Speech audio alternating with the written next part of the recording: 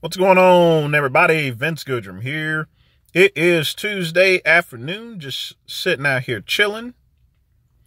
And you guys have been emailing me a whole bunch about the situation between Big Rob Fitness and the Delray Misfits. And you guys have been asking me about the Great One's opinion about it there, as far as that situation is concerned, who's going to win. Now, I've been trying to avoid talking about Big Rob Fitness or the Delray Misfits because, I think I have made a couple too many videos about Big Rob Fitness, about Delray Misfits, and about that whole situation.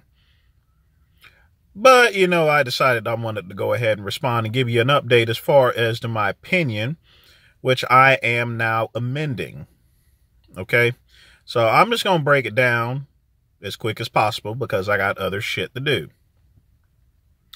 Now, there's been a lot of things that should not have been done. Number one, Big Rob Fitness's address should have never been published whatsoever. He has a family, I think.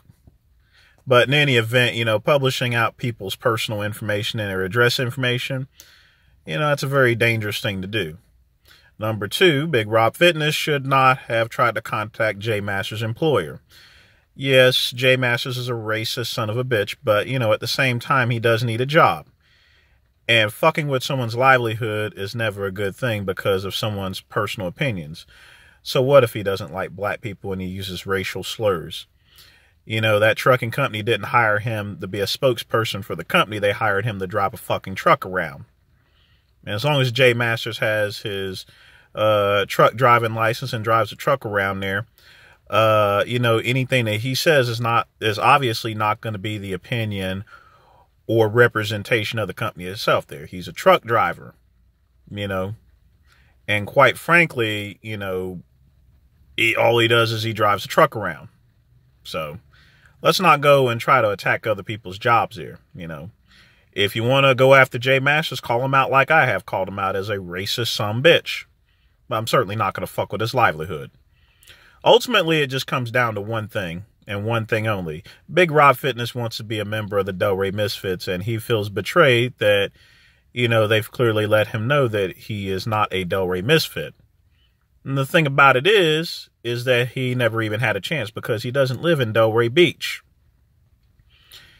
He does not meet the criteria of being a Delray Misfit. The Delray Misfits, when they first started, they were a bunch of gym rats here, working out in the gym, talking shit and doing all sorts of antics here, out in the Delray Beach there. Yes, it started out with Jason Genova and then it grew from there, It's kind of scary. But, in order to meet the criteria of being a Delray Misfit, in my opinion, you have to be in Delray Beach. You have to participate in their workouts as well as their antics. Period. If you can't do that, then why in the world would you consider yourself to be a Delray Misfit? But more importantly, they have to accept you in as a Delray Misfit. And when you try to insert yourself in a group that you have no involvement with, the results are pretty much consequential. So in terms of who's going to win between Big Rob Fitness and the Delray Misfits, who cares? I'm just going to sit back here and eat some popcorn and just watch everything go down. But, I hope I've made myself pretty clear as far as to what my opinion is in regards to the entire situation here.